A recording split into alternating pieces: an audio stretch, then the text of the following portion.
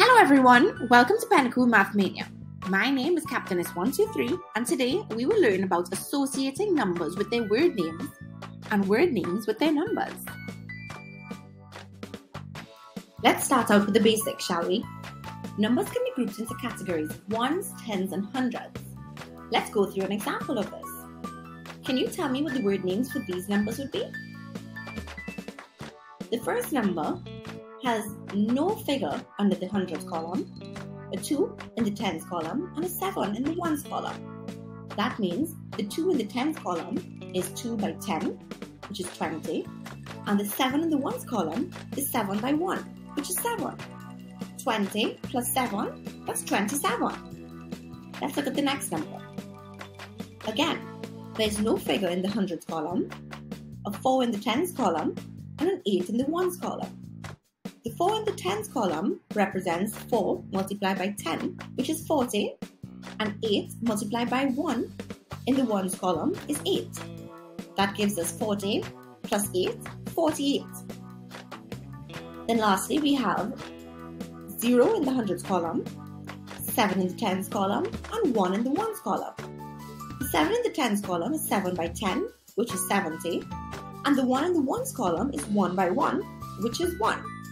70 plus 1 is 71. So those three numbers are 27, 48 and 71. Some numbers have their own word names, such as 12, which is a 1 and a 2 next to each other. 11, which are 2 ones next to each other. And then from the teens, we have 13 up to 19. 13, 14, 15, 16, 17, 18 and 19. So be careful not to mistake how you write these figures as words.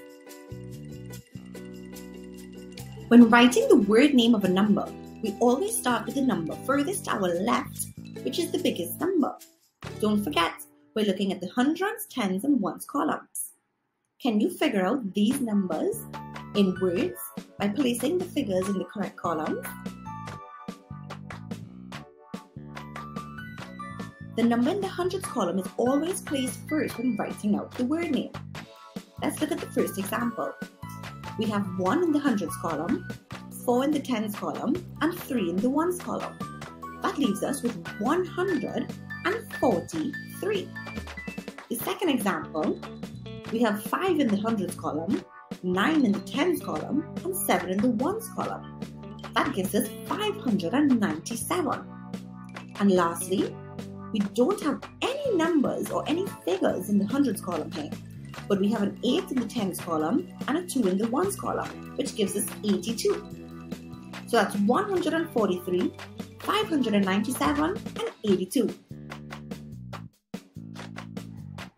Thank you for visiting Math City today. Try the exercises on pinnacle.com to earn points and win great prizes.